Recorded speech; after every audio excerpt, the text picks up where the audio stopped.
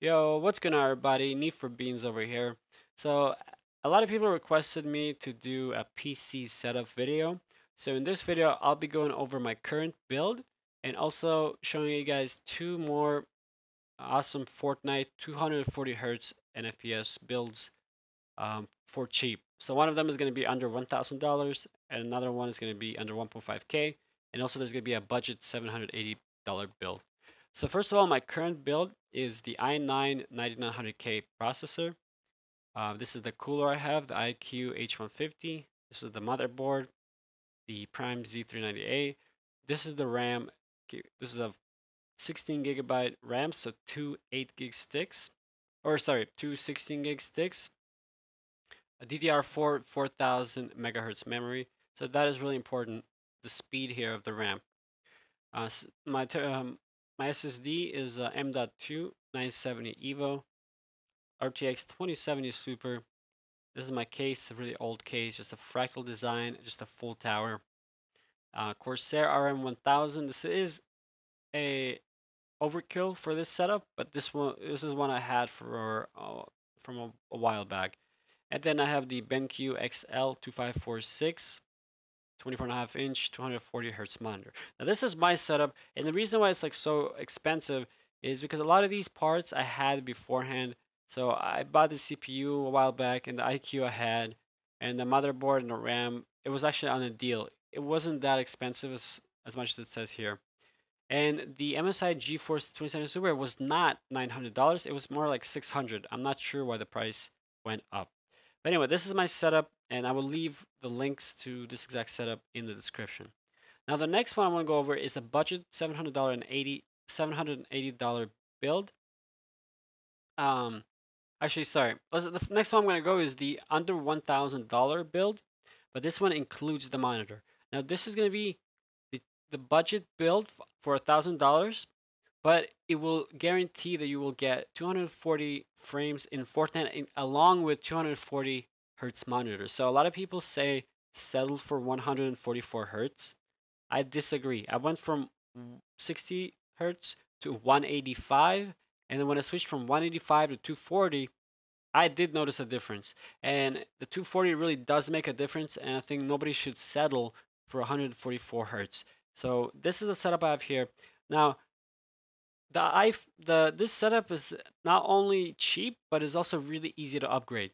So it uses the MSI Z390 motherboard. So the first thing I did was make sure I got decently fast RAM. So you get 3600 megahertz RAM, but you can always upgrade that, right? So that's the whole important thing. You should be able to upgrade your setup. So the reason why I chose this motherboard, it's the Z390 chipset, which goes along with the i5, again, which you can always upgrade, and it goes with really fast memory. So this motherboard, MSI is really good at motherboards, so I would highly recommend this one. Now I matched it, like I said, with two 8 gig sticks of RAM, 3600 megahertz. This will be more than enough RAM. Now you want to make sure you have fast RAM, because when you get past the 200 to 220 FPS, RAM is really what bottlenecks you down. Now the SSD, I did decide to go with the M.2. First of all, because this motherboard supports it. M.2 SSDs are faster than than SATA SSDs. And again, when you're playing Fortnite, you don't want any stutters. And M.2 is going to make sure that any shaders or any textures that your computer has to pull from your hard drive is not going to bottleneck anything, right? Now with a video card, you might think that this is not going to be able to perform at 240 FPS. But if you go on YouTube and look up GTX 1650 benchmark Fortnite, you will notice that the guy has no problem pushing over 200 to 20 FPS, right? And the other thing is, if you're getting bottlenecked and you don't get that 240 FPS, you can easily just lower the resolution from 1920 by 1080 to I believe 1680, but just lower the resolution slightly. It's not going to change your FOV, but it will give you that push that you need to go past 240. Now again, for me, I don't think anybody should settle for 144 hertz when you should spend that extra money on the monitor. So here we're only spending 170 on the graphics card, and we're spending a little extra on this 240 hertz monitor, which is definitely worth it, guys. Now, with this thing, I did go with a cooler because the i5 gets the stock coolers I found are never enough. Now the i5, even though it's 3.7 gigahertz, goes way up to 4.6, which is really good. Now the other thing is games like Fortnite that run using the Unreal Engine can only really utilize 2 threads.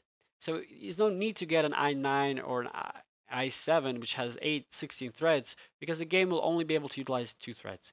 That's why it's really important if you want to get a good gaming PC, look at that single core frequency. So here the single core frequency is 3.7 gigahertz, but really it's 4.6. So that's what important. This number is what's important. The other thing is you can also overclock this i5 to 4.7, 4.8, and you can do that because of the cooler. This is really important to get this cooler. This is a really cheap $40 cooler, the Hyper 212 RGB. It looks awesome, right? And it really, when your CPU is not getting cooled well enough, like if you have a stock cooler, it's gonna be, your Windows will throttle the CPU, so you're gonna be having problems. You want to make sure that cooling is done pretty good, and especially with the RAM and the graphics card all sitting close by together, you want to make sure you have good cooling. Now the power supply, we did skimp a little bit on that one, but remember you can always upgrade. The beautiful thing about this setup is you can upgrade this setup to my current build. So you could upgrade the RAM to this one, to 4000 megahertz RAM. You could upgrade the graphics card to a 2070 Super or even a 330 series, upgrade the power supply, and anything else. So it's really good for upgrading your system, and it's about $1,000. So you can, if you have $1,000 to get this will give you like the bare minimum, and Fortnite will be able to run at 240, and down along the line you will be able to upgrade it. Now the i5, this processor will last you for 4 to 5 years guaranteed. It will last you for a long time. My previous processor with i7 4790K, and that was literally like a 6-year-old processor. So this setup, especially if you upgrade it right, like if you just upgrade the RAM and maybe the graphics card, it will last you for many years, and it'll be able to push games at high FPS for many years to come. Now the other setup I'm going to show you guys, this is slightly more expensive, but the only difference here is we just got a bit better processor, and we got a better RAM. So you can go with a really high-end RAM, but really I think this is the setup that the best budget setup for Fortnite if you're looking to get 240 FPS and hertz for $1,000. So I don't think you could get any better than this. So if you guys are looking for a PC, let me know in the comment section below if you have any questions or comments about this. But I took quite some time to pick up all the parts, and this, I came down to, this is probably the best bang for your buck for Fortnite. Even though the graphics card seems like it's this a 2-generation old graphics card, right? But the 1650 is like, think of it as the 2650, right? Or 2660. But the 1650 runs perfectly fine. It'll run Fortnite at 240 hertz, especially when you don't have bottleneck of a CPU or RAM. Once those two bottlenecks are gone, the graphics card is actually can do pretty well. So I hope you guys enjoyed this video. If you did, hit that like button. If you have any questions or comments, put them in the comment section below. I'll make sure to get back to you. Need for Beans out. Peace!